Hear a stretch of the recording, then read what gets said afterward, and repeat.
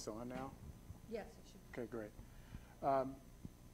We put some books out there on the table so you can go and look at them afterwards if you like.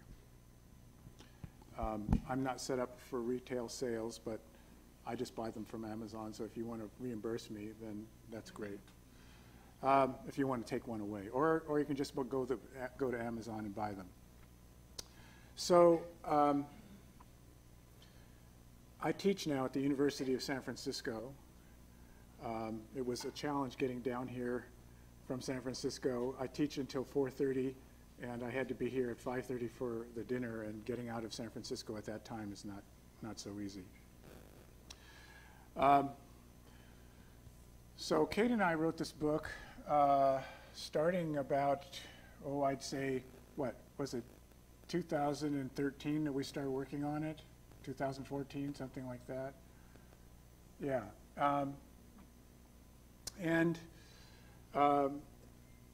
We came here just before we started working on the book and gave a talk about designing websites for an aging population. How many of you were at that talk?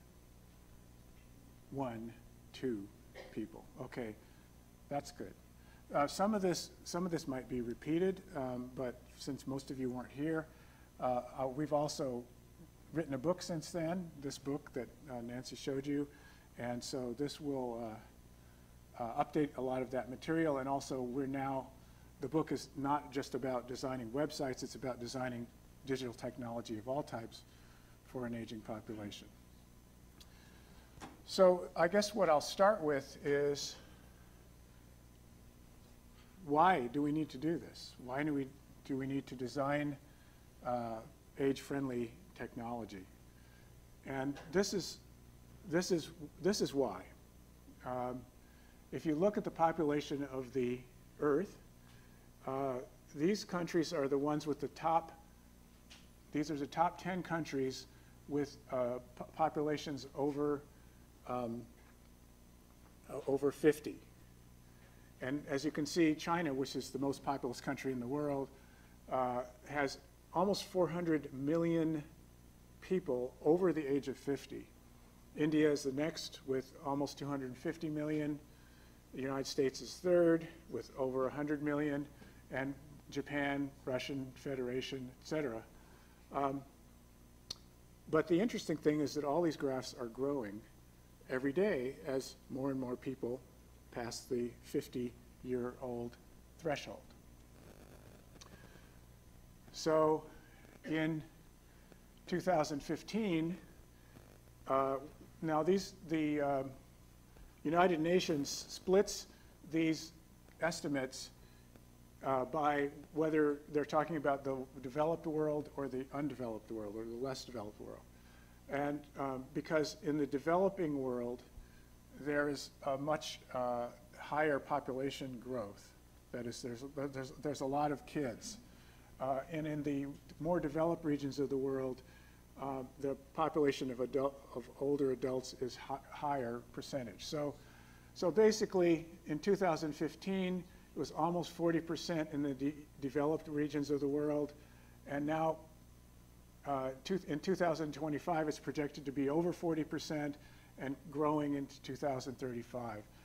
In the developing regions of the world, it wasn't quite at 20% in 2015, but it's also growing. And actually, that's expected to accelerate as the developing world gains better life expectancy and that sort of thing. So you might have heard people say, well, older people don't use technology. Well, it's not true. If you look at different age groups, so 65 plus, 50 to 64, 30 to 49, 80 to 29, and this is done by Pew Internet, a survey organization.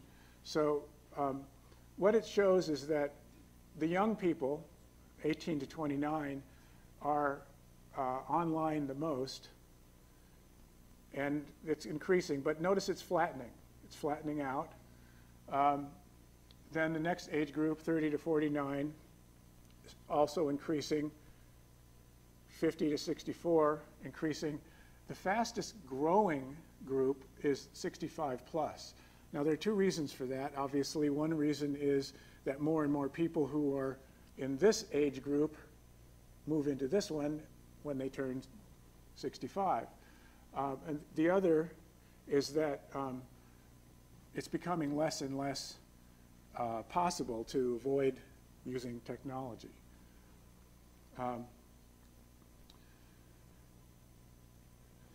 So what this shows is people in whose birth generations, so in the United States we refer to people by their birth generation. So there's millennials, 18 to 34, Gen X, 35 to 50, young boomers, 55 to 51 to 59, older boomers. So this is how old these people are now. And silent generation is basically, this is our parents, my parents. So this is their percentages of tech adoption. And you can see that 60% of the people, even in this oldest age bracket, have adopted some sort of technology. So even that percentage, even though it's lower than the others, that's nothing to sneeze at. That's nothing to ignore. If you're a company that makes technology, you don't want to ignore that large a number of people. If we break it down by device ownership and the kind of devices people are using and age group, so what we see is, and again, the source here is Anderson 2015. The reference for this is in our book. If you break it down by by category of device, what we see is that tablets are, I mean, it's not exactly equal, but there's not that much of a big age difference. People are using tablets about the same. Maybe the oldest people are using tablets less, but significantly, the youngest people are not using tablets more than their parents, essentially. Now, when you look at cell phones, again, that's another category where there's not so much of an age difference between different age groups in terms of how much they use it. And computers and laptops, again, the differences are small. Where they are large is in smartphones. So for various reasons, the oldest people over 65 have been not adopted smartphones in as much numbers as their younger cohorts. You can probably think of reasons why that is. Many people, for example, some of my, well, first of all, I should say I'm in this category. I have a smartphone. But many people who are my age and older have flip phones because their relatives gave them a flip phone so that they could keep in touch with them. And they turned it off, put it aside. So you can't get in touch with them, which is frustrating. But anyway, that's what's going on, a lot of that kind of thing. But eventually, there won't be any flip phones anymore, and so they'll have smartphones, and this will go up. So now the irony about this is that the irony of sort of the stereotype of older adults not using technology is that technology actually can help older adults probably more than it can help most other people, because it provides benefits that can benefit people who are mobility limited and don't get around town as much as they used to. So here's a quote. Here are quotes from various users. Most of whom are older. A Mac laptop opened the world to me right here from my kitchen table. Blah blah blah. So So the computer was actually a good thing for that person. I can keep in touch with people all over the world. I feel so connected to so much of the world: art, music, nature, comedy, humanity. And technology helped me move 19 times in the past 9 years, taking everything with me. I can't go back, I can't imagine going back to life without a computer.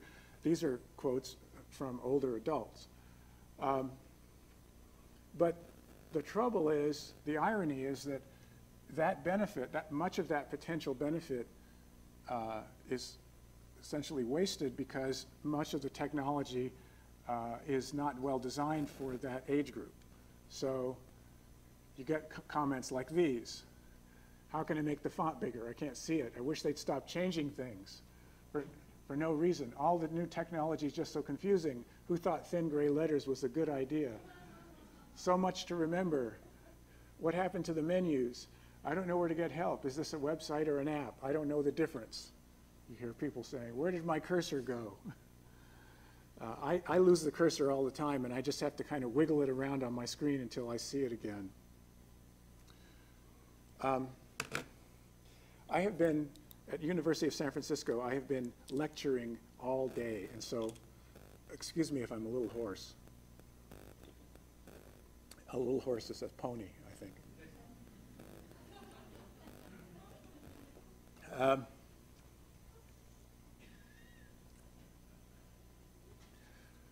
So the kind of usability issues that impact older adults more than younger ones are things like these: illegible text, passwords, lost objects, CAPTCHAs, mysterious icons. What does that mean? Small targets, confusing navigation, not understanding where the focus is. We've seen this a lot in some of our studies, not knowing where the focus is and therefore thinking, getting off track. Frequent updates and changes. I just got used to Facebook. Why did they change it? And the lack of tech support.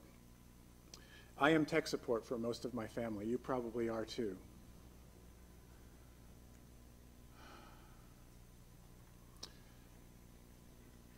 Alan F. Newell, who is not the same Alan Newell who once was here at Xerox PARC,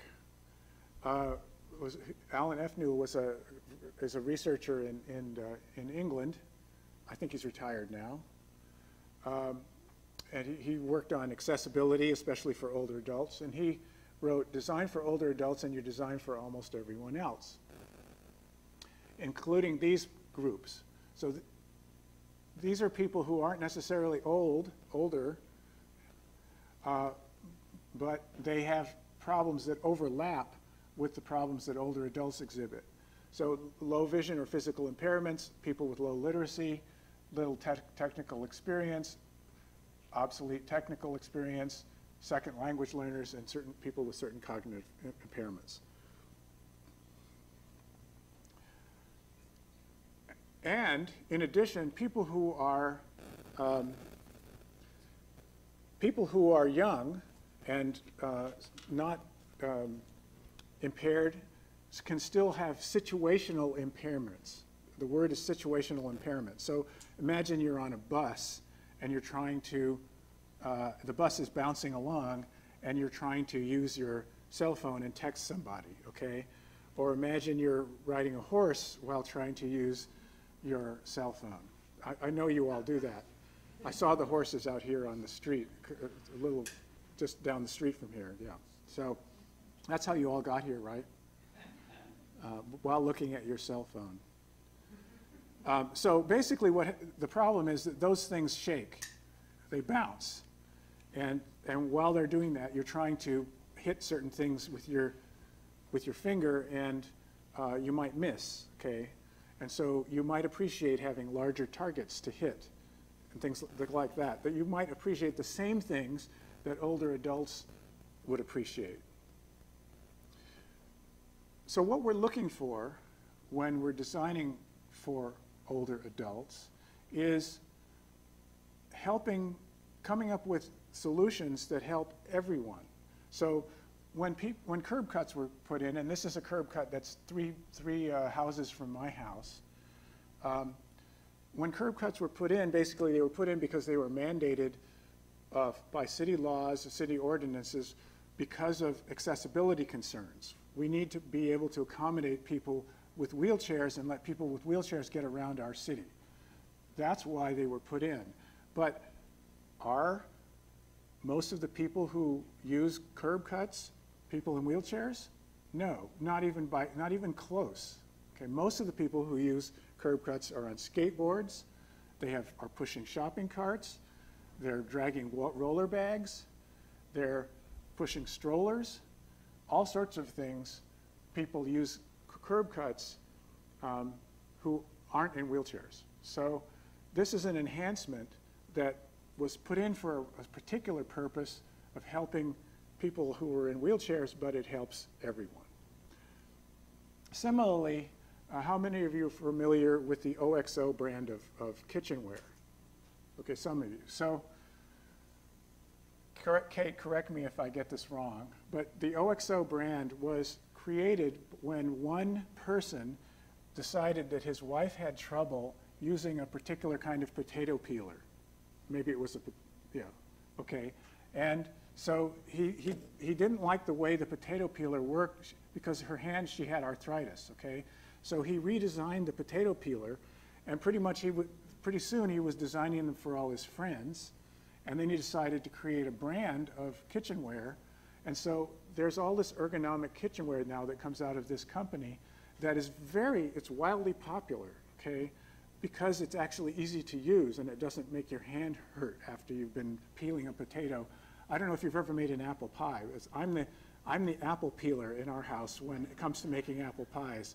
And let me tell you, I would really love a better grater, or better peeler. So anyways, so these things were designed for a specific handicapped person's need, but it turns out that they're very good for everyone. And so that's what we're looking for. We're looking for not designs that say older people would like and younger people would hate.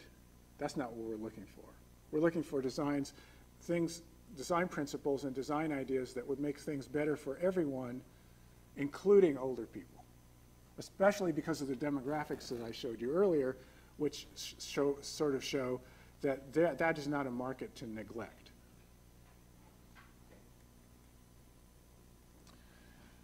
Okay, so now what we get to is the argument that I've heard from some places where people say, well, look, this is a temporary problem. People are old now. They don't know how to use technology. They're going to die.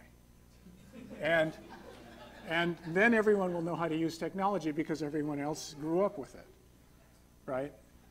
But the problem is that argument is just wrong. It's wrong in many ways.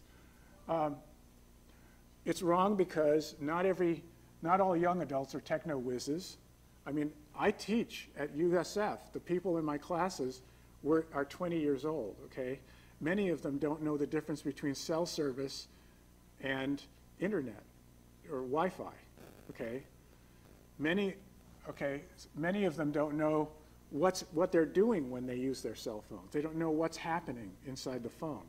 One of the things we do at USF is we actually have a class where you can actually write apps for a cell phone using a visual programming system, and kids are amazed because then they get to learn how texts actually work. Okay, so not all young adults are techno whizzes. The other thing, though, is that technology doesn't stand still. It continues to develop, and the technology what you call technology today won't be considered technology in 25 years. It'll be considered old stuff. Just like we consider horses and buggies old stuff now, even though when horses and buggies first appeared, that was technology. And there were people then who didn't like horses and buggies because why would you get in this thing, okay, with wheels and be behind a horse that was going to poop all over you, okay? So basically, the idea is that there is a notion of something called a technology generation, and people grow up in a particular technology generation. And they grow up, and what happens is they have trouble with technology they didn't grow up with. So now let's explore this idea of technology generations, because it has been sort of formalized in the literature. So we have these name generations. And these are the age bands in which these people were born. So this is me. I'm in this generation. I was born between 1940 something and 1964, thereabouts. I won't tell you exactly when, but I was born in this age band, so I'm a baby boomer. My parents were in this generation, the silent generation, born between 1930 or so and 1945, end of the war. Then their parents were the GI generation, born actually back here somewhere and until through about 1920. And so then if, you know, the people who are in the baby boomers' kids are called Gen X. They're born in this age band. Millennials are their kids born in this band, and Gen Z, the people are being born now. These people are being born in this age band today, okay? So today's infants are here, and toddlers. Some of my students, no, just joking.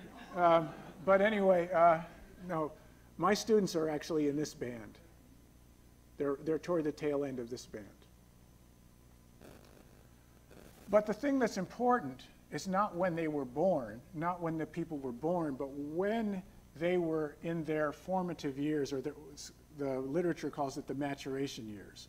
And that's considered to be between, I believe it's 10 and 25. So there's a convention in the literature, and Kate and I just decided to follow that convention. So in the literature, basically, the maturation years are considered between the ages of 10 and 25.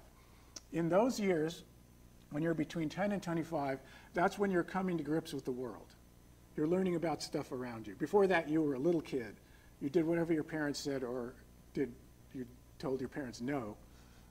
But anyway, yeah, so so in age of 10 to 25, you're learning about the world. You're basically coming of age. So GI generation, this is their coming of age band. Silent generation, this is theirs. Baby boomers, this is theirs. Notice they overlap. Okay. So then the next thing we would have to go to is what are called technology generations. When were certain technologies prevalent? Well, up until in this period, from 1900, the turn of the century, until 1930-something, we had mechanical equipment. Everything was mechanical. Then we had electromechanical equipment, and from just before the World War II to about 1960, that was electromechanical. So I remember the old Hoover vacuum cleaners that we had in our houses. So those were electromechanical.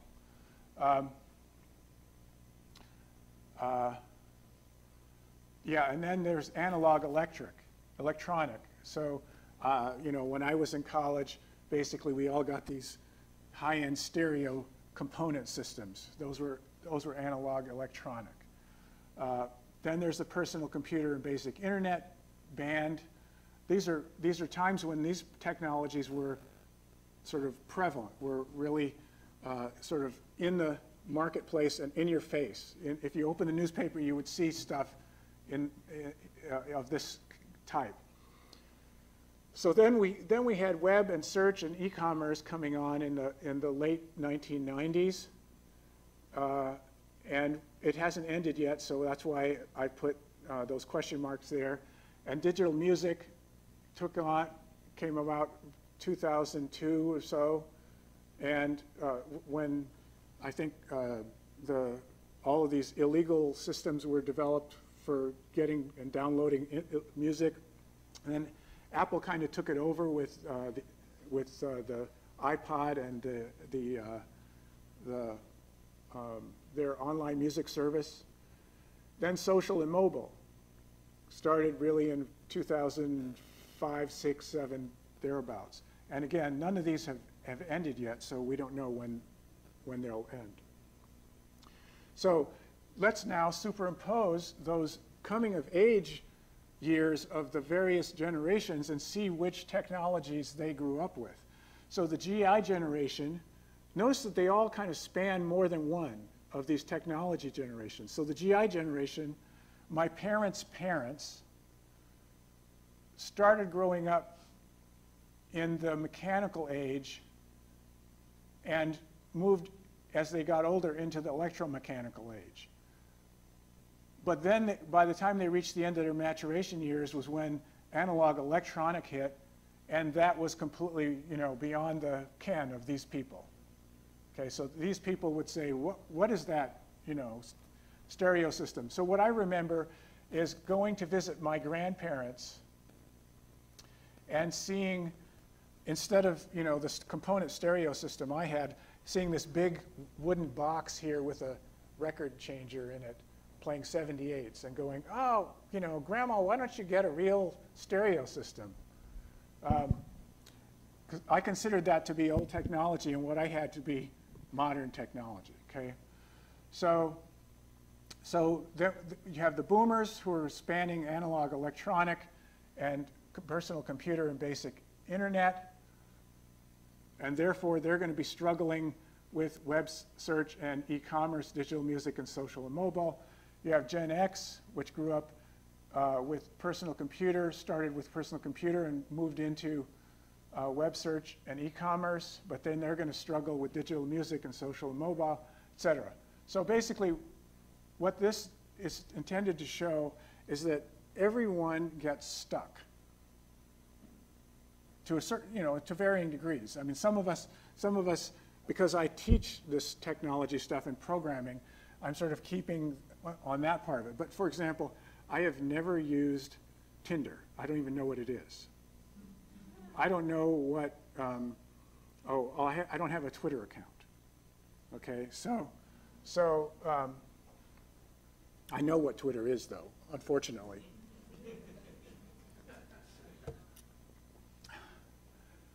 All right, so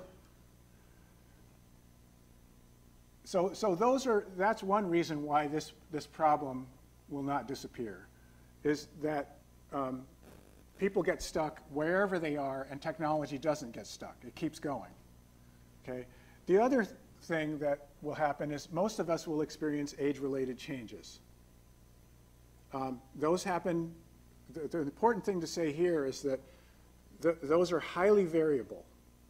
The age-related changes that people experience are highly variable, and the variability grows as age band grows.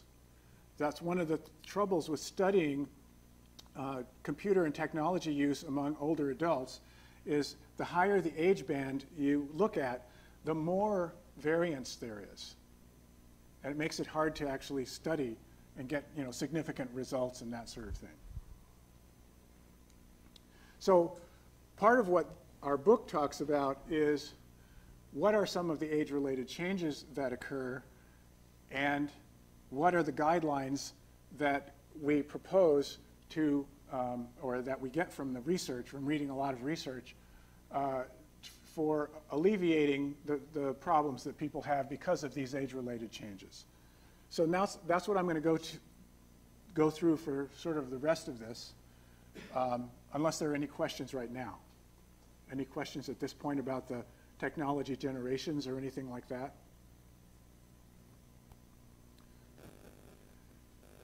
I've sort of gotten into the habit of stopping and asking if there are any questions because I teach now, and so.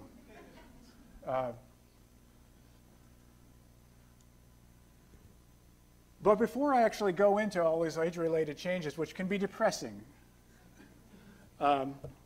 especially when you've reached the age that I've reached, let's talk about some good things about aging.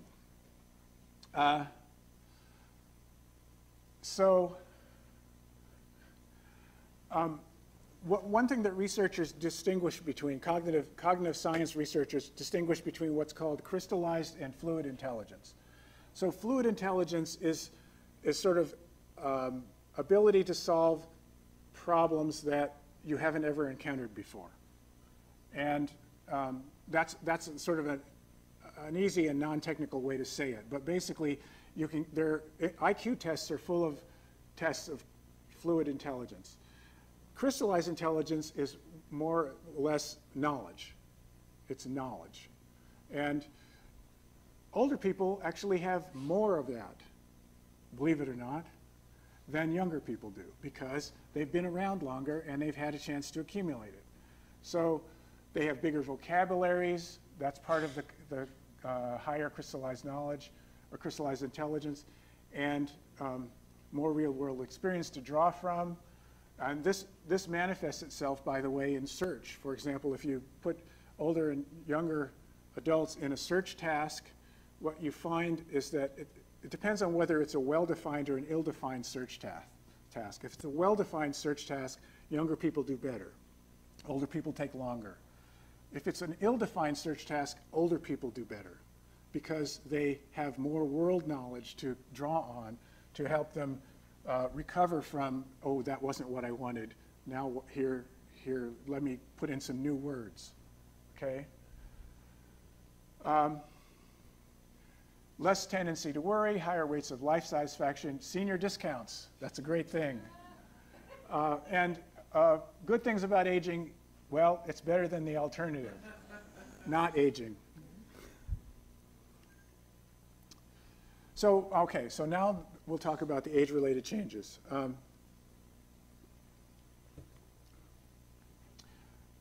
don't need to read you this list, but basically, your eyes get worse. Your eyesight gets worse in various ways. And we'll go through some of these and show you some examples. So here's the Covered California site. This is where you go to get Obamacare in California. And this is viewed through normal vision. One of the nice things is on the web now there are simulators, and so you can take your website or your image or whatever it is you want to test and run it through the simulator, and it'll tell you what it looks like with someone with presbyopia, what it looks like with someone with red-green color blindness, what it looks like for someone who has macular degeneration. So those are quite useful. You can just Google it. Google vision deficiency simulators or something like that. So normal vision, presbyopia, it's blurred. So if I had to read that and I'd forgot these, if I'd forgotten these, then I would be in trouble. Okay. Lens yellowing, so over a period of a long lifetime, sunlight, ultraviolet light turns your cornea and lens yellow, and also, so basically what happens is things begin to take on a yellowish tint, and therefore if there's stuff on your site, on your website or in your app or on your device in which yellow has meaning, it will be harder to discern. It also, a tint of yellow turns the difference between blue and green, it makes it less. Glare sensitivity, that comes about because of cataracts, which I had until I had a cataract operation, and also scratching of the lens and cornea. Okay. And so I have friends my age who do not like to drive at night because the oncoming headlights cause too much glare and they can't see very well. So basically, these are problems that some older adults will have, but even non-older adults. So if imagine you're trying to use your iPad and you're out by the pool, the swimming pool, you might have this problem, okay? Or other problems. Some of these, many people who, even when I was young, I had actually nearsightedness when I was young. Now I have farsightedness. And another thing that occurs is because of various changes in your retina and in your lens and cornea, less light gets through. The average 60-year-old needs 3 times as much light as a 20-year-old to perceive the same brightness. 3 times. Okay? So a page that looks like this to a 20-year-old web designer might look like this to a senior. There are also visual cognitive deficits. So people have more difficulty reading moving text, less likely to detect small, subtle screen elements. I'll show you an example like that. So this is the what's it called? The taskbar on a Macintosh? Sorry? Dock. The dock, app dock.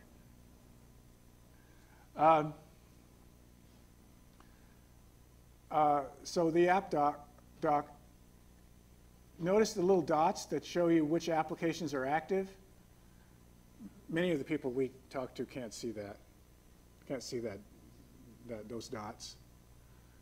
Not that it matters much which application is active or not on a Mac anyway, but I don't know why they could feel compelled to even tell us that. And then people who are older are slower on visual search tasks. I'll talk about that in a minute. And increased sensitivity to visual distractions occurs in some people, not everyone. So visual search. So basically, visual search is a kind of a task that cognitive scientists give to people. You know, like find the benefits of Amazon Prime membership. Here's a page, and so you have to go through and look and see what it is, and then you report the answer, and that time is what's the time and success rate is the variable. Older people are slower at visual search tasks than younger people. And it's partly because there's partly because of the loss of peripheral vision. The idea is this: visual search is linear unless the target pops in the periphery.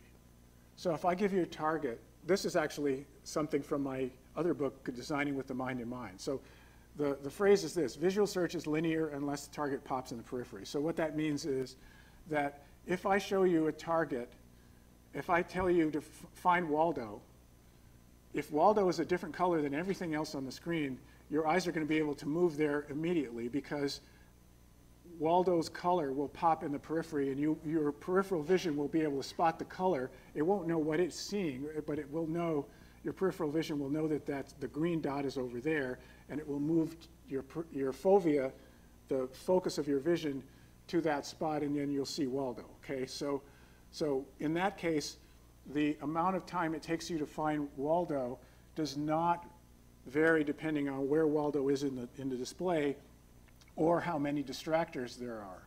Whereas if Waldo is the same color as all the distractors, that is a linear search task, because what happens is your eye has to sort of scan the whole page until you come across Waldo, right?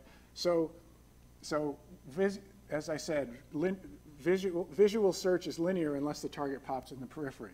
Problem is that for older adults, fewer targets pop in the periphery. So more visual search tasks are linear. Okay? So that distinguishes 2 different tasks. If I tell you here, find out how many items are in your cart, that will be instantaneous for just about everyone of any age, because people know where the cart is. They know to look up here. Okay? Everyone knows that. That is to say, who uses Amazon.com. But if I say again, find the benefits of Amazon Prime membership, that is a linear search task. Okay? Doesn't pop in the periphery. So the guidelines that kind of emerge from that are things like this: maximize the legibility of essential text. We say don't use anything less than 14 point, and it also depends on the resolution of the display. The higher the resolution, the higher the point value you need to use. Really what we're going for is on the screen there should be characters having a 5 millimeter extent, okay, regardless of what resolution you're using. Mixed case, static text, ample line and paragraph spacing, plain background, easy enlargeable text. So, so this is an example of the Social Security site, which you would expect more older adults than younger adults to use. And if you're not satisfied with the size of the text on this site, it's really easy to find out to make the text larger. All you have to do is scroll to the bottom of the page, go to the accessibility link that's hidden down here, click on accessibility, get to accessibility help, scroll down the page some more until you get to I can't see, increase text size. I can't see very well, increase text size. And then you increase that, and it says, here's how you do it in Internet Explorer. Here's how you do it in Firefox, blah, blah, blah, blah, blah. Go to the controls of your browser and change the setting. It's like, no. My Aunt Geraldine is not going to do that. It's much better if you do something like this. Senior health. Resize text. Boom. We made it bigger, okay? Use color judiciously. So high contrast, saturated colors draw attention. And unfortunately, mostly they draw it away from whatever it is that you put there on the screen that you want people to see, okay? So what we say is use color sparingly. Don't blast people out with color. Be cautious with blue versus green because, as I said earlier, some people have trouble distinguishing blue from green because of the yellow tint of their eyes. Make sure users can distinguish colors that convey meaning in your site. So these two might be problematic. Those two colors might be problematic for some people. Not for me, but they would be problematic for some people. Avoid using color as the sole indicator.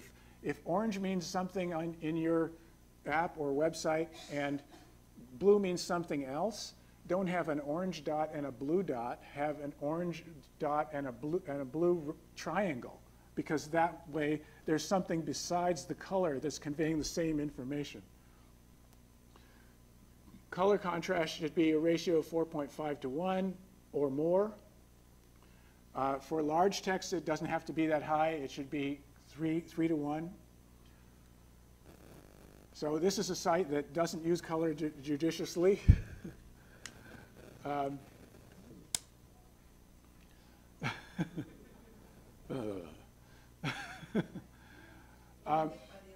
What? Right. This is a site that has text on white text on a gray background. Okay, so the contrast is not very high there. I'm sure you can read that, right? This one too, there's something there, and there's something there.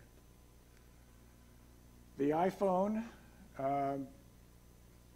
there are some people we know who cannot read the low temperatures. This is the high, that's the low for the day. Some people cannot see that. Or down here at the bottom, this is, I don't know what this is trying to show. What? Those are all the cities you have indexed. Oh, all the cities I have indexed. Okay, well, thank you.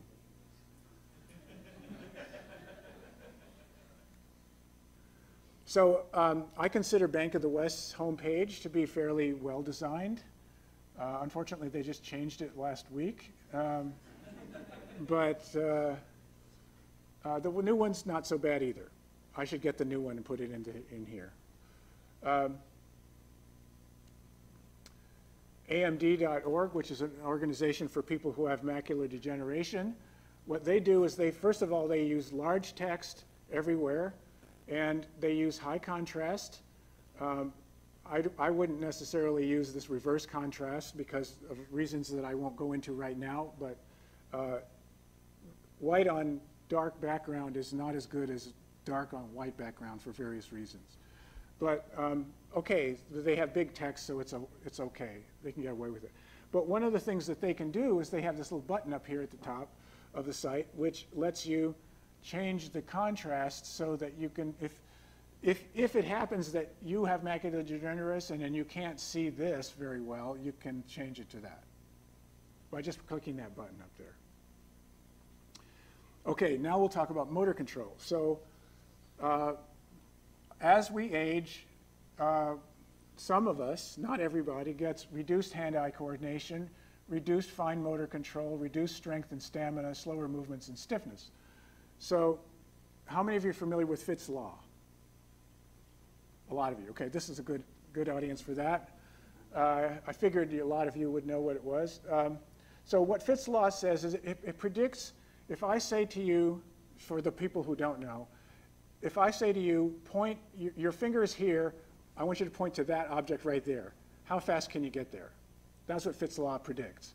And it doesn't matter whether the pointer is a mouse, a trackball, a trackpad, a touch screen, any pointer, even your eyes, okay, will follow this, okay? And so, or even mouth pointers for people who have, who are quadriplegics, okay? So the only thing we have to change is the parameters of the curve, all right? So what Fitt's law says is, when a motion starts, it starts from 0 velocity, it builds up velocity fast to a high velocity, and this period of movement is basically ballistic. When you're moving, and I'm trying to hit this target here, what happens is the brain sends an impulse to the arm muscles and everything, so the arm muscles just go wham, and they start shooting over here, and then as they approach, they slow down and start entering what's called a hand-eye coordination loop until they hit the target, okay? So that's what this is. Ballistic first part of the movement, slowing down, and slight adjustments until you hit the target, and that's the time to hit. For older adults, what happens is less of the movement is ballistic and more of it is under hand-eye coordination control, all right? So the top velocity is not as high, and so the peak velocity is not as high, and the hand-eye coordination adjustments start earlier, okay? So that's basically what happens as some people get older, not everybody, like I said. So what this causes is difficulty grasping and manipulating small objects, styluses or other pointing devices, small controls, difficulty with continuous movements like click and drag, tap and hold, pinch, spread, double tap. So there are actually, the thing I think is interesting about the Macintosh iOS, sorry, not the Macintosh, but about iOS operating system, is that there are certain things you have to do to gain accessibility benefits that are like double tack and spread. It's like, I can't do that because I can't do it reliably and repeatably, okay? So,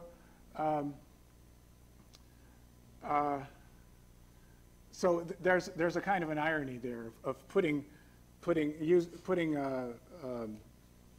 accessibility features underneath coordinated gestures.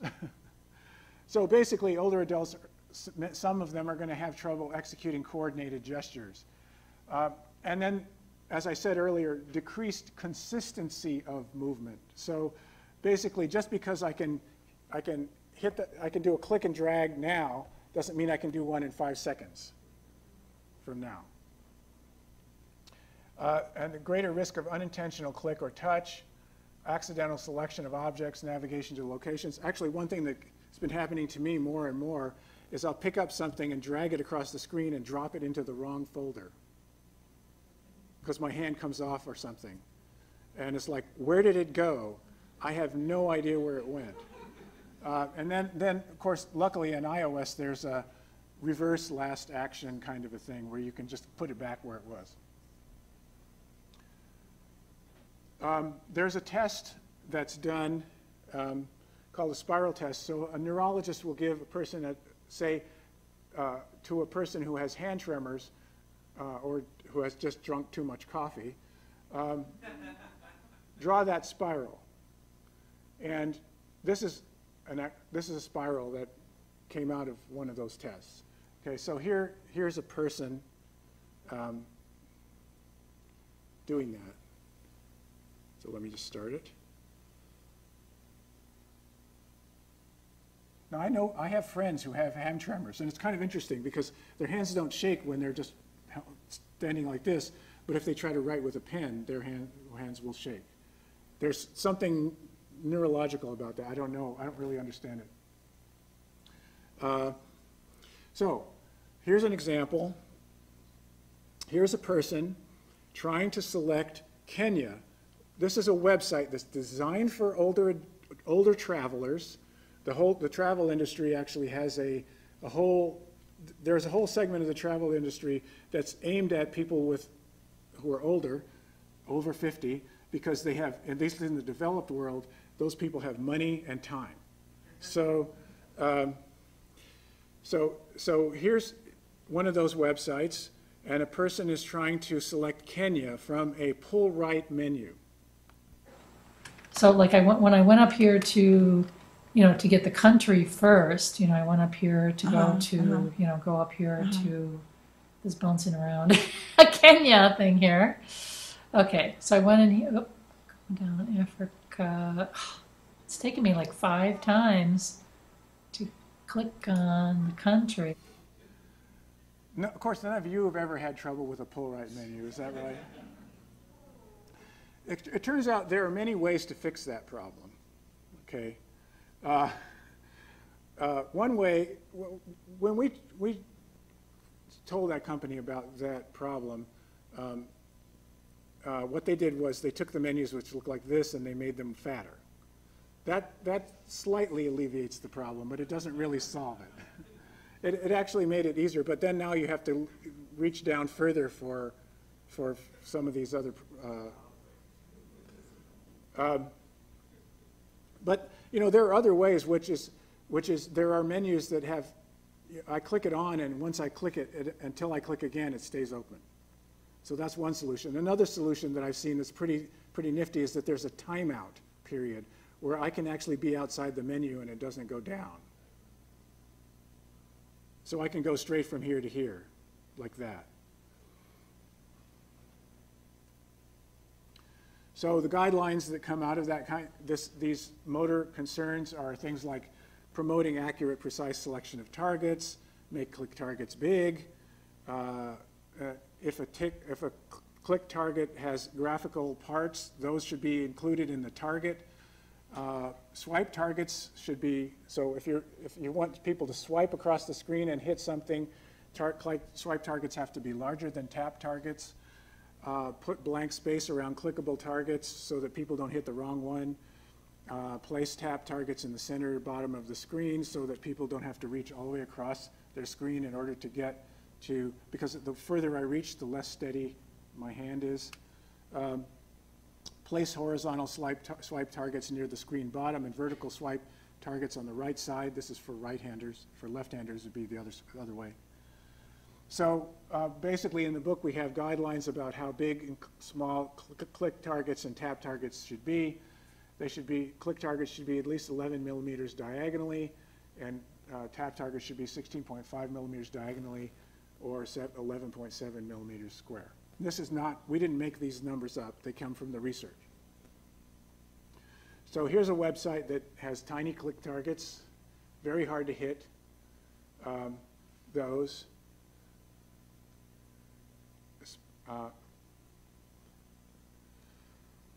This is an app that has nice click targets, not hard to hit those. Federal Reserve Bank of Chicago. If I want to click on banking on the nav bar, I have to click on the word. That is not a button. It looks like a button or a tab. It's not. I can't click there. It doesn't respond. I can only click there. Whereas elder law, I can click anywhere in that box. It's happy. Speech and hearing. So some people get slower rate of speech, reduced articulation, comes from like giving too many talks, for example. Hearing, harder to filter out background sounds, localize sounds, understands fast speech, hear low volume sounds, detect high pitched sounds. So here's a little test for you. Okay, so everyone should be able to hear this sound. It's at 8 kilohertz. maybe this is a high-pitched sound, so I know I've turned it down, I believe, so it shouldn't be too loud. Tell me if it's too loud, and I'll turn it down for the next one. Just a second. I lost my cursor. There it is. Okay.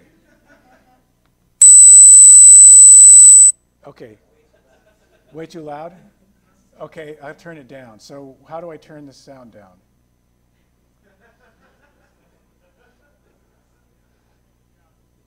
You turned it down? Okay, good. All right, here's the next one. This is 12 kilohertz. If you're under 50, you might be able to hear this one. I cannot. I cannot hear this one. Who can hear it? Wow, most of you. Okay. I can sort of hear, I can hear that something's going on, but I can't really hear the sound itself. Okay? Too many Steely Dan concerts in my life. This is, if you're under 20, you can hear this one. If you're over 20, you might not be able to hear it. Raise your hand if you hear it. Okay. So, all right. I can't hear that one at all. I always have to use younger people to find out if my slides are working. So the kind of guidelines we talk about in the book are make audible signals in a range most people can hear, use alerts tones in the 500 to 1,000 hertz range. One of the things we hear from people is, my phone is going off, but I don't know where it is. Okay? And that happens with sounds that are too high frequency, also with sounds that are too low frequency. So basically, use tones in a certain range. If you go to YouTube and put in hearing frequency tests, you will find a whole bunch of different sites that offer a test where they start at very, very low frequency noises, and you have to put on headphones to do these. And then it runs up through higher and higher frequencies. And what will happen is you'll hear nothing for a while, and then you'll start hearing a very low frequency tone, and then it will keep going until it's very high, and then you won't hear anything anymore. And you can mark where that point is for you. And it will change, I promise you, over time.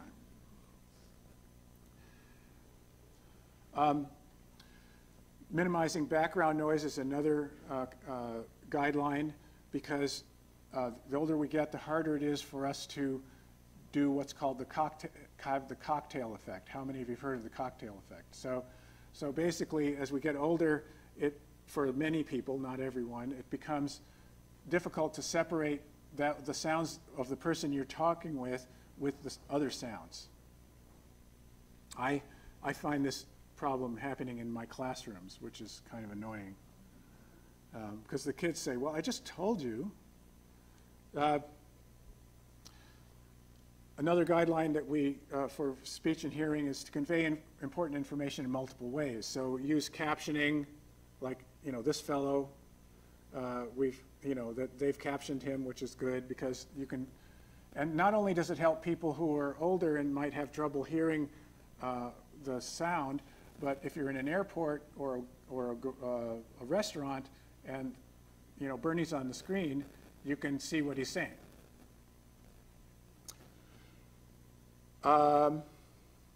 Provide alert signals in multiple forms. Provide text to speech. Okay, so now what I'll talk about is age-related changes in cognition, attention, learning, and memory.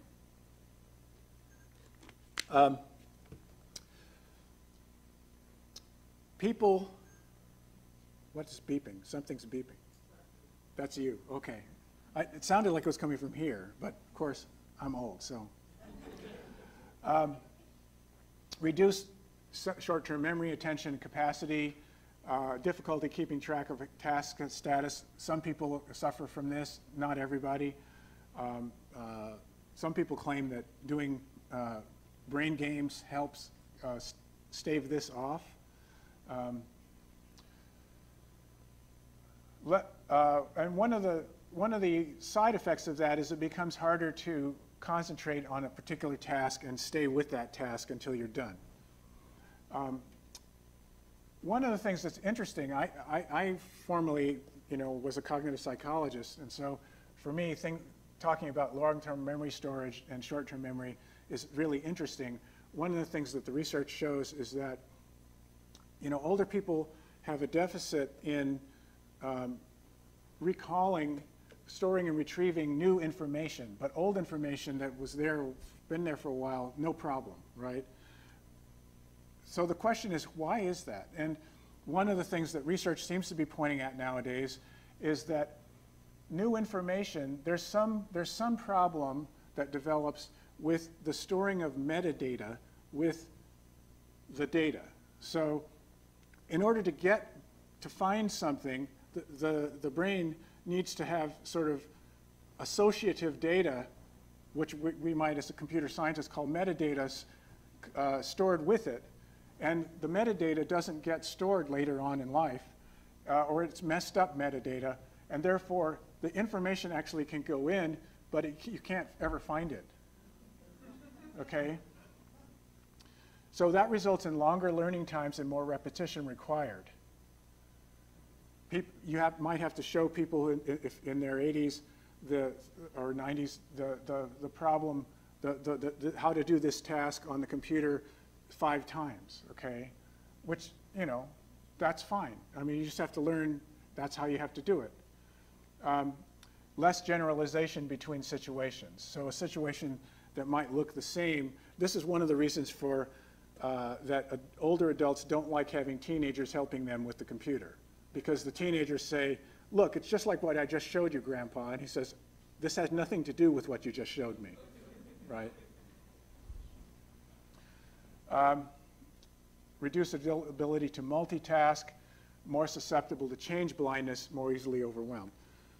So here's a, so we might need to raise the volume a little bit. This is somebody talking. At this point, I would call them. This is so overwhelming. Okay. I would call them and say, help.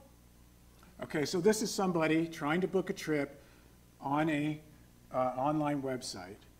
And I have to say, this person is somebody who travels the world several times a year and sets up schools and clinics in underdeveloped countries. Okay, so this is not someone who's senile in any way, but she did not grow up with this stuff. And basically, when she goes to one of these websites, she just gets overwhelmed. I can't deal with all this. Here we have an example. So the Road Scholar is another one of those travel websites. Now consider you're using this website and you're trying to book a trip. So here you have your pricing options down at the bottom of the screen. I'm shaking the cursors to get your attention down there. Okay, so you look here and you see February 27, 2016 to March 14, 2016. Oh, I don't want to travel then. I want to go on a different date. Well, let me see what other dates are possible. So you pull the menu down and you change the date to a different date, let's say. And you may not notice that the price changed. It went up by $300 over here, okay? But that's because you're looking here. You're looking here, and the price changes over here, right? So that's happening in the periphery, and many people are not going to notice it, actually almost regardless of age, but especially for older adults. So cognitive guidelines are like these: designed for conceptual and visual simplicity, minimize stimuli, minimize decoration, help users maintain focus, present one task at a time, eliminate distractions, show the current task. So what you don't want to do is something like this. This is drugstore.com, okay? So it's overwhelming. There's a whole bunch of stuff on the screen. You may have had a goal when you went here, but now my goal is completely gone. I have no idea why I came here. The screen is changing. Many of our people in our study thought that, sorry, let me back up. Thought that if the main picture on the page was changing, they were going to a new page. That's was their assumption. New picture, I must be on a new page. Why is it moving me to a different page? I didn't click page anywhere. Okay? But that's only part of the screen's this page's problems, right? It's just too overwhelming. Whereas DuckDuckGo, one call to action.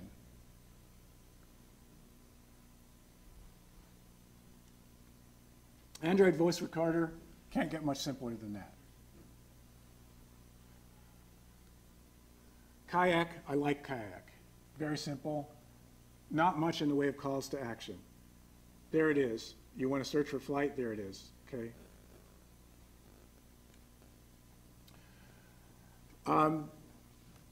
So I'm going to go through knowledge differences now. So knowledge is the one area where we're going to have to rewrite this book in 10 years. We're going to have to rewrite that chapter in 10 years because knowledge will change. Today's older adults won't have the same. When today's younger adults become older, then their knowledge differences will be different than today's knowledge differences. So today's adults are unfamiliar with the current crop of technical jargon and icons. They don't know control gestures, antiquated mental models based on analog electronic technology, and but they have greater domain knowledge and skills. Okay, so that's the good part. So, please enter a correct value for CAPTCHA displayed above. They're not going to know what that means. What is a CAPTCHA? Or even, it gets very subtle. A new update is available. In this version, you will have the option to select between light and dark UI themes from the settings menu. Unemployment insurance? What are you talking about?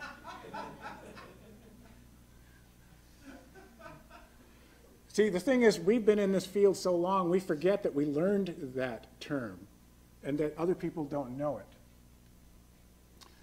Icons. So what do you think is the icon for menu, a menu button, an icon for bringing up a menu? Click on this button and a menu will appear. In Waze, it's a little pig. I call it a thought balloon with legs. I don't really know what that's supposed to be, but that's the menu button in Waze. This is the menu button in Android's voicemail app. That's the menu button in Google Translate. Okay, so first of all, can you at least standardize on a menu button so that I can have a chance of learning what it is? And then second, don't pick a pig.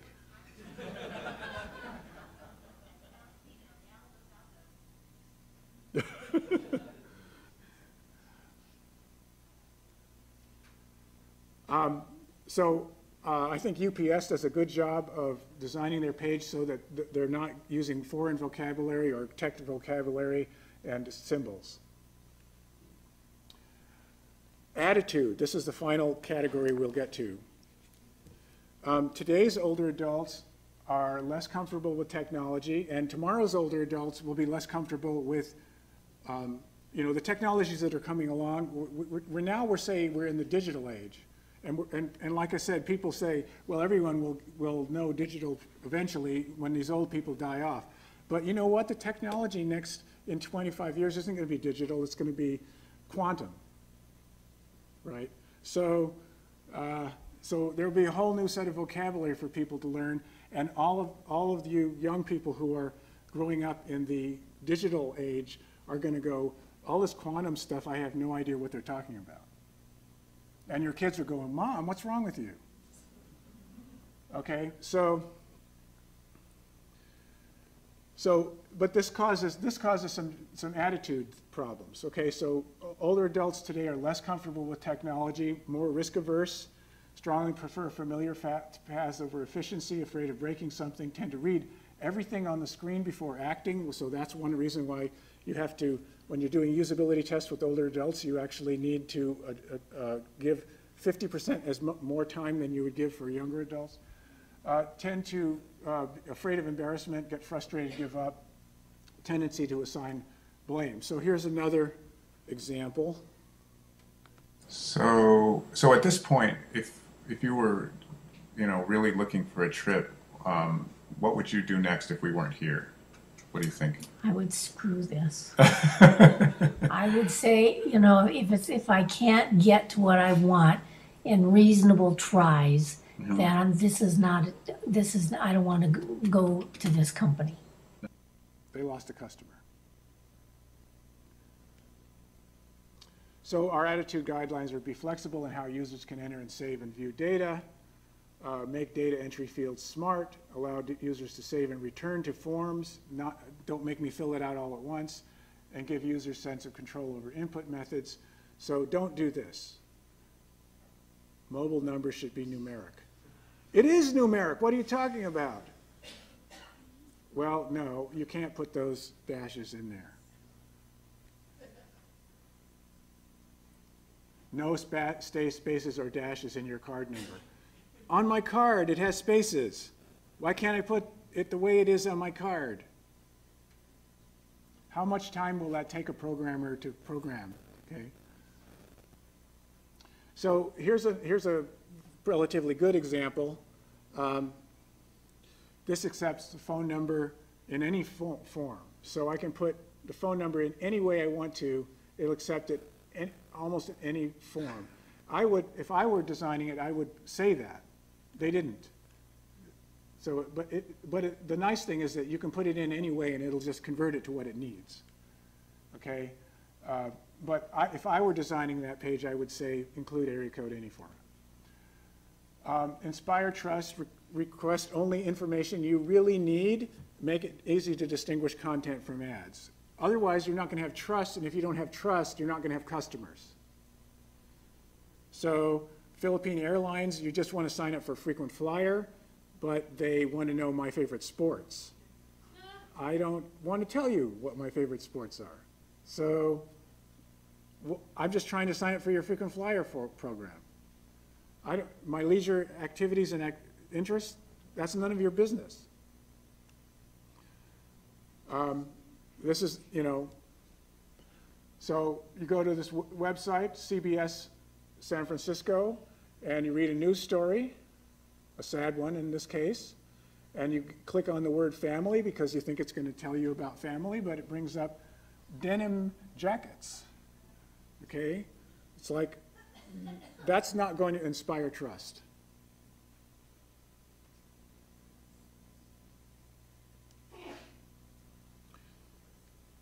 Yelp does a good job of telling you what is an ad and what isn't an ad. Well, most of the time. Sorry? Oh yeah, right. I would change that color. In fact, I would make the word ad black, and I would lighten this surround. Okay, so an argument we've heard is, well, we have accessibility guidelines already from the W3C and from other sources. From Section 508 of the U.S. ADA and from WCAG 2.0, but this is what WCAG 2.0 looks like, okay? So it's pretty complicated, and so we don't think that your average web designer is going to wade through that.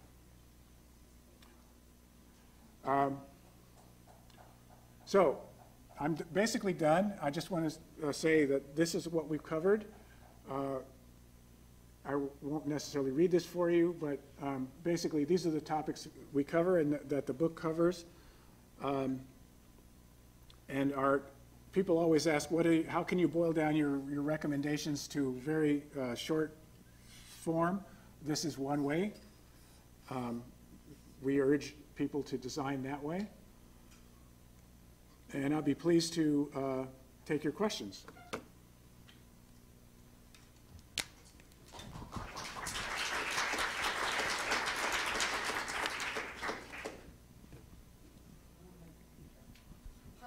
You want to help me answer questions? Kate? No. Hi, thank you very much.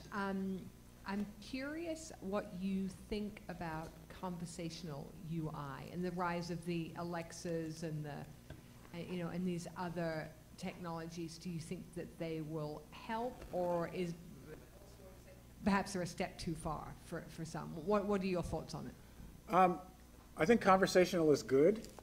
I don't know if you've seen there's a YouTube video that was put out by the Saturday Night Live people. Basically, it shows Alexa for seniors, the Alexa Silver Edition.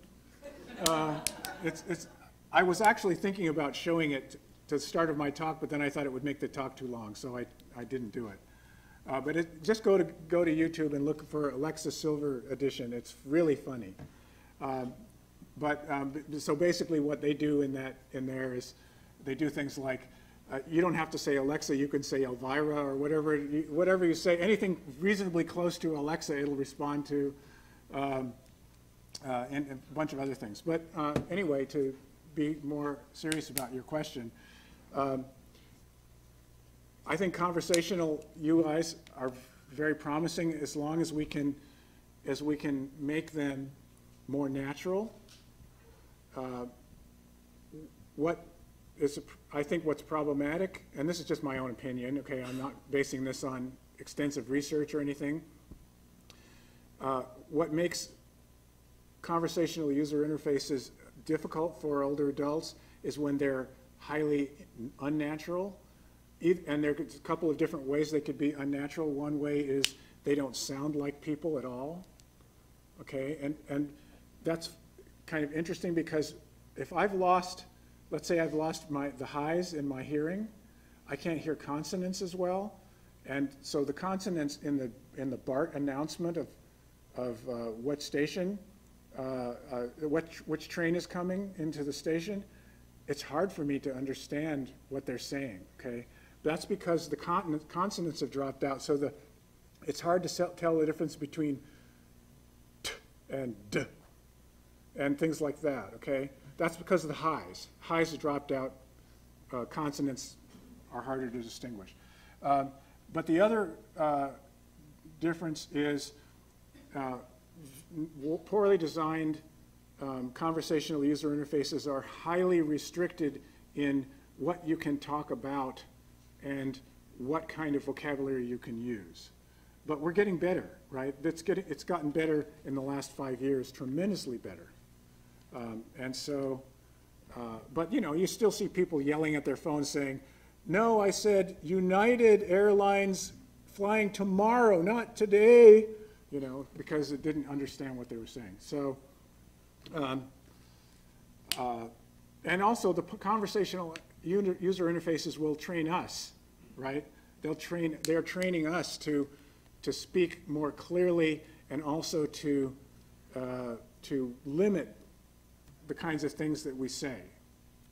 The use of, when I talk to them, I now use less and or the, you know, articles and that sort of thing because it helps the computer.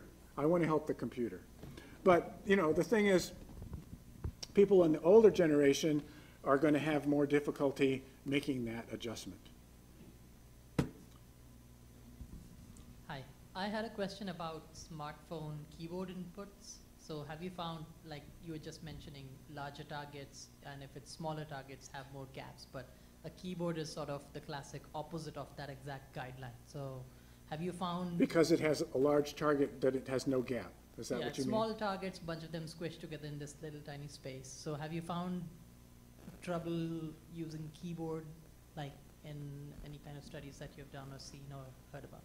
Well, I think studies of people using smartphones to text and things like that have correct me if I'm wrong on this, Kate, they pretty clearly show that older adults are slower at that task than the kids who can really, and I've seen kids, some of my students do it with their thumb.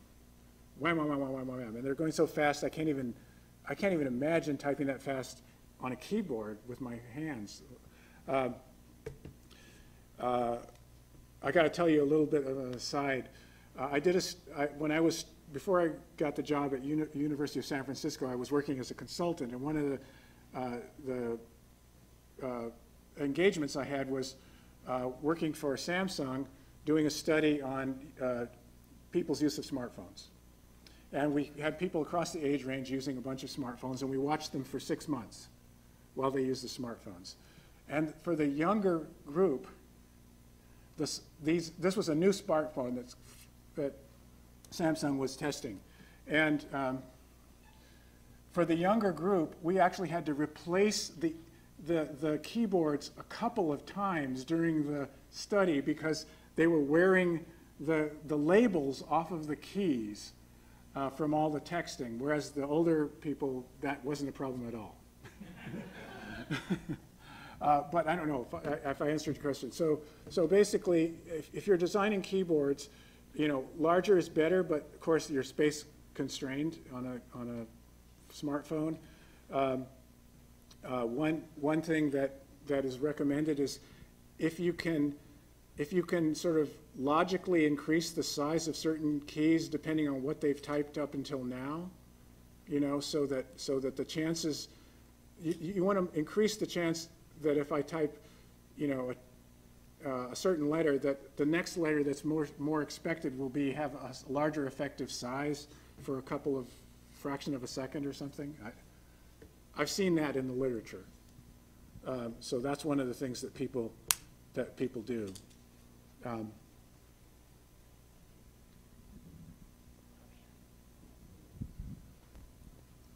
I recently was trying to teach my 80-something-year-old parents how to use their new smartphones. And before that, they'd had the flip phones, which were just so unintuitive that, they did end up off most of the time, not useful. So I was stretching my imagination for metaphors in the analog world to help them understand their smartphones. And as well, also using the internet, what's a browser, what's this and that. And I wonder if you know of any resource of really good metaphors or maybe an infographic that I could show my parents that would, in one fell swoop, kind of explain everything. Or maybe a few. Well, see, there is one metaphor that is pervasive in smartphones, and that is they kind of borrowed the desktop metaphor from computers, because you have a screen, and on it you put your icons of your apps, and you drag them around to put them where you want them. They don't, on the smartphone, they don't tend to call that a desktop, because that wouldn't make too much sense. But there is the trash can, so that, that's all, the funny thing is that that's all 1980s stuff, right? It's survived in today's smartphones. The interesting thing will to see, what will replace that, if anything ever does. I'm actually working right now at trying to get the guy who invented desktop icons an award for having done that, from Kai. We'll see if that works. I don't know, the guy with the mic. Yeah. You mentioned the 14-point text size as a general guideline. Does that sort of invariant for the display size No. of a screen? Is it more to do with the sort of the angular size, the degree of arc, or is that something that actually also varies with display size as well? Does the question make sense? Like, you want it to have, say, like 10 degrees of arc for the entire For the character? or does it actually have to be even larger on a larger screen? Is it a function of how big it is in your eye, or is it a function of the ratio on the screen? Okay, so we didn't make up these numbers. They came from reading lots and lots of literature. And what the literature says is, what really matters is the span on the screen in terms of number of inches or millimeters. And so if you have really high resolution screen, 12 points is going to be smaller than it will be on a lower resolution screen, but it'll have fewer jaggies, right? So So they don't define it in terms of visual angle, because usually the angle is going to be either, or the visual distance, because it's going to be this distance with me from my laptop, or this distance, which is about the same. Okay, they're not talking about interactive television, where the screen is over there and I'm sitting on my living room table. Okay, I've seen interactive television guidelines, and there the characters have to be really big. So visual angle does have something to do with it, but it's just that that doesn't get expressed in the literature. I haven't seen it expressed there. Okay. Is there any other? There was a question there. Oh, okay. You're trying to do left and right. Okay. My question is about consistency. You showed a screenshot of a smartphone with the hamburger icon, the 3 lines for the menu, and the 3 dots. When do we pick that over the one that you showed says more? So consistency versus explicit menu word. I think that, well, I think a lot of users don't think of it in terms of this menu is my main menu, and this menu shows more, sort of an accessory set of accessories that I wouldn't have to use all the time, because the problem is I think designers misuse those symbols, and they put things that are essential under the more menu, and they put things that are not essential under the main hamburger menu. Okay, so it would be, and so because of that, I think people just generalize and say those are menu symbols. And so I think if you're going to standardize on a menu symbol, and I'm not going to call it an icon because it isn't one, and I can explain that to you in a minute if you want me to afterwards. But is that if they're going to standardize, it should be the hamburger menu, because it is much more common than the other two. Okay, does that answer your question? Is there a finding that really surprised you that you would care to talk about? You know, there were some findings that were surprising. I'm trying to recall some of them right now. And in fact, there were ones where Kate and I had to go, that can't be right. And so then we'd go back and look at a lot of other documents until we, either convinced ourselves that that was right, really, or that that researcher was like was an outlier from all the other research. Can you think of some examples of that? Examples where we were sort of taken aback by what we found in the literature? I mean, some of the things having to do with target size. I actually was frankly surprised that a tap target can be smaller than a swipe target, because I would assume that if my finger's on the screen already, then I can get to a target more easily than if that I'm actually off screen and have to hit the target. So that one was kind of surprising to me, but the literature clearly says that swipe targets should be larger than tap targets. Let's see, what other ones? I'm going to have to go back and look at that. Now that you've piqued my curiosity, I'm going to probably go home and look that up and try to figure out. Because I know there were some things where we were just like, what? No, that's not true.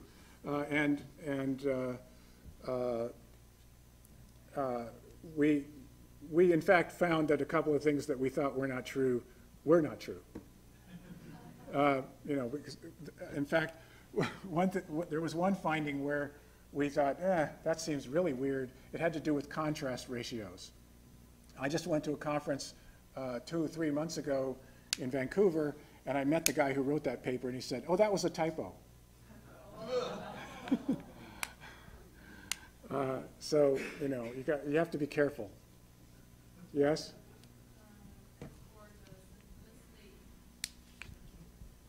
As for the simplicity, elements you mentioned about what's the proper length of the content, what content will be proper. So like in the example you showed us, the old lady say, oh, I'm gonna screw this because there are so many information. So does it mean that, for example, like when we design some like Yelp with like flights, we like maybe only show the old people like 6 or 10 flights option instead of show them like 100?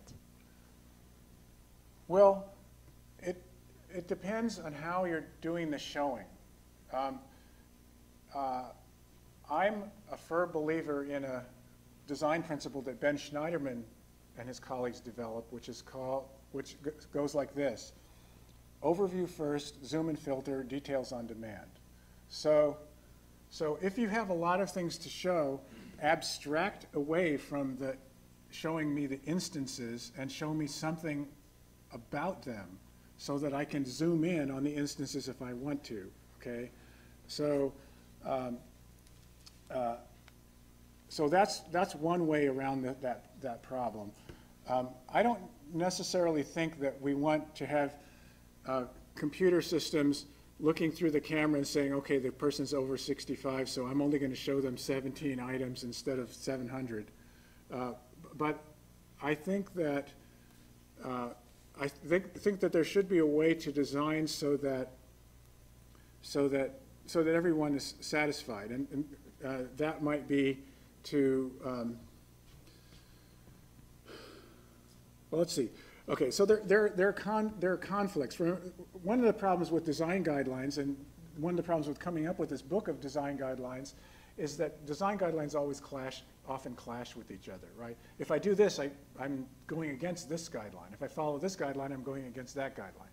So, you know, Edward Tufte, for example, you know, is all for cramming as much information as you can into a display, right? And so people who follow some of his design guidelines fill up the displays with all this detail. But I think part of the problem is that they miss, some of the people who implement Tufte-like displays miss the big picture, which is, yes, but I can step back and blur my eyes and look at a real Edward Tufte display and get stuff out of it anyway, right? It's abstract in a way that I can see, get information even if I'm not looking at the details. And too many people just sort of put all the, let's say you're working for Google and you're in charge of the servers farms all over the world. You don't want a picture of all the server farms on your screen. That's too much, right? What you want is, you know, regions. I know there's a problem in Eastern Europe, so I can click into Eastern Europe and get some information about where the problem is in Eastern Europe. I don't know if I answered your question. Yeah, thank you. Okay. Maybe we should call it. Let's give one more. He's been waiting quite a while. Okay. What do you want to be true in the next 5 years regarding accessible and universal interface design? Well, I want two things. I want more companies to be interested in designing for an aging population. Right now, what you get is, you know, well, our customers aren't old, or they don't want to think of themselves as old, or we don't want to, that's too small of a group for us to be interested in. The money's not there, et cetera, et cetera. Well, the money is there, and that section of the population is growing larger, and eventually I want businesses to be able to see that, to notice that, and to know that it's too much of a market to throw away. The other thing I want is, once they know that, and then there are known guidelines that they should follow, and we've compiled a lot of them, but basically they should go to at least some source, whether it's ours or somebody else's. Maybe it's what is it called? WAH. The World Wide Web has a group that's focused on designing for older adults, and they're developing guidelines and have some guidelines. Find some guidelines and follow them, right? Don't just have 20-year-olds designing user interfaces assuming that everyone's like them. Thank you. Fair enough. Thank you.